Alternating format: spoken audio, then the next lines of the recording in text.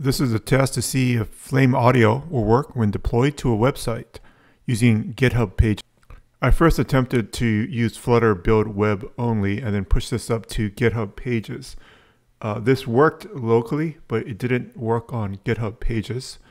But first, let's set up GitHub Pages because I will eventually get it to work and you'll be able to see how I did it. So I'm just starting the docs, the actual web site under docs. In this example, I have the GitHub branch on main and not gh-pages.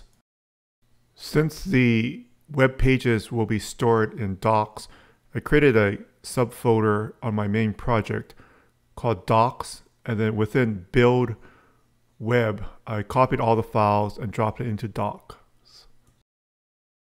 Since it didn't load, I did some research and realized I need to specify on the build this base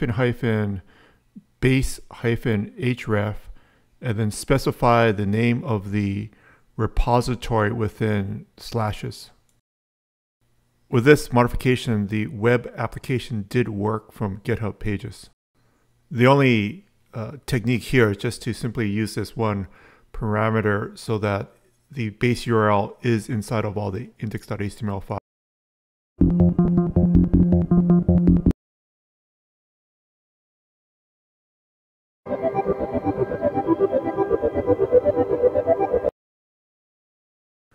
I created another web page to have some text on the right of the Flutter web app.